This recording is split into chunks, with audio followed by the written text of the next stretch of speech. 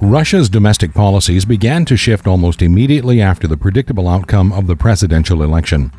The initial changes are so significant that they must entail political adjustments as well.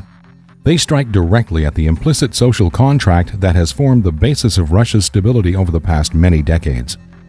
Now, however, Russian President Vladimir Putin has taken a sword to the social safety net inherited from the Soviet past that was untouched even during the shock therapy era of the early 1990s. The retirement age will be quickly increased from the current 60 years to 65 years for men and from 55 years to 63 years for women. The so-called social retirement benefit paid to all elderly people, even those who were never employed or contributed to the retirement fund, will now be made only to men and women who survive until they are 70 and 68 respectively. Russia's demographic and financial situation has made this change inevitable for quite some time. By 2030, Russia's population will decrease by 3.3%, and by 2050 by 10.4% from today's 146.9 million, according to a 2017 forecast by the United Nations. This depopulation trend cannot be reversed by immigration, since both the authorities and the public are anxious to limit it. In any case, Russia is not a destination for the global migration flows, which are oriented toward more attractive countries.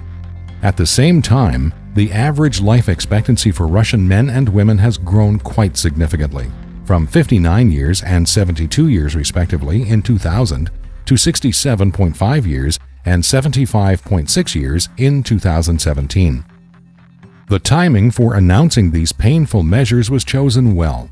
Russia's presidential elections were over, and the next parliamentary election was more than 3 years away. The media have been careful to present the reforms as purely the idea of Prime Minister Dmitry Medvedev's government. Mr. Putin had absolutely nothing to do with them. Even so, the political risks are enormous. The limits of the public's trust in President Putin are untested, along with its willingness to combine that trust with the belief that the government can do anything apart from or against his will. Mr. Putin himself had spoken many times against raising the retirement age, notably in 2005, when he declared flatly that this decision will not be taken while I am president.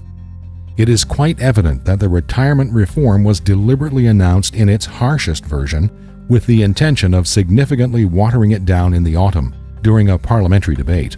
President Putin will almost certainly play a leading role in this process.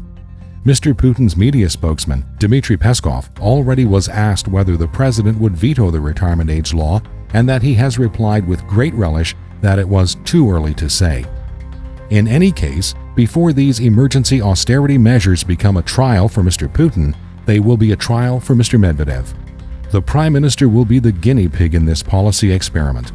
If he succeeded in implementing the reforms in close to their original shape, Mr. Medvedev's political position would strengthen, and he may dare to turn his ambitions to something bigger.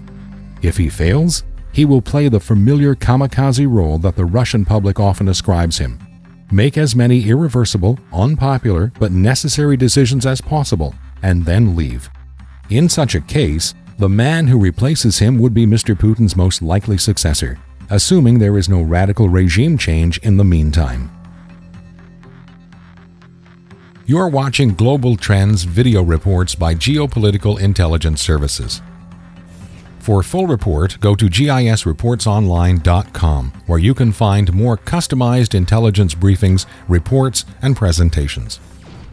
G.I.S. was founded in 2011 by H.S.H. Prince Michael of Liechtenstein to provide business leaders, senior managers, and policymakers with unbiased, scenario-based geopolitical forecasts to inform their strategic decision-making.